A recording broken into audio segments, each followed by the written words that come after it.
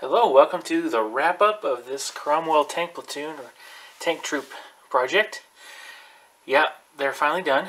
All the decals have been put on, everything's been weathered up, and I've replaced the antennas with my what I call my durable antennas.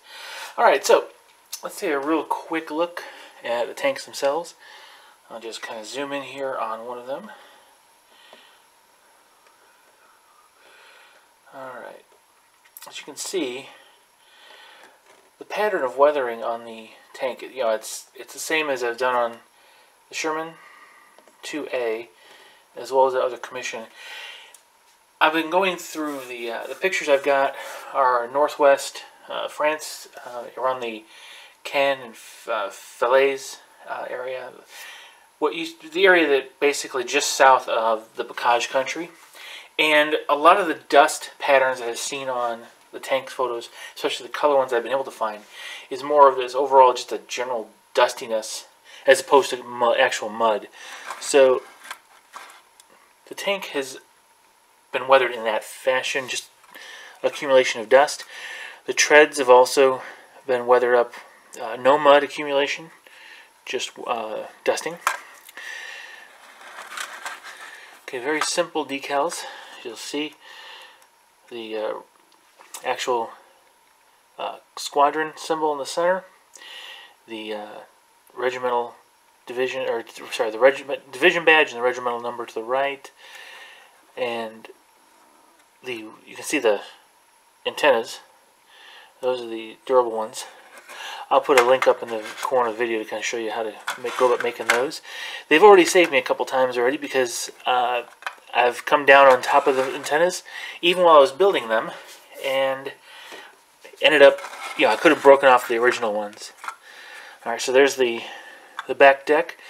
That decal is from Company B. They were able to provide an accurately sized 36-inch star for the British. And there's the rear decal sets. Again, you can see the rear. There's the rear decals. And you can see the dust patterns accumulated a little bit more in there in the back. Alright. There's the tool set, everything. So my platoon or troop is now done. An actual squadron of Cromwells in the 1st Armored Division, 1st Polish Armored Division, was actually composed of 4 troops of 3 tanks each. And so this is a single troop, 3 tanks. Whereas the Sherman platoon or troops were 3 Sherman 5s and a Sherman Firefly. So this is a full platoon or full troop in British Armored Division, or my Polish 1st Armored Division as well. Alright, so that wraps up this particular project.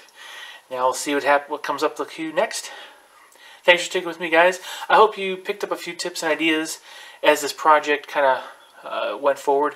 Whether you model in fantasy, sci-fi, or historicals, maybe things you picked up on these videos, the way I went about it, might help you in your modeling. So, thanks for sticking with me. Share, like, and subscribe if you haven't already, and I'll see you in the next video. Bye-bye.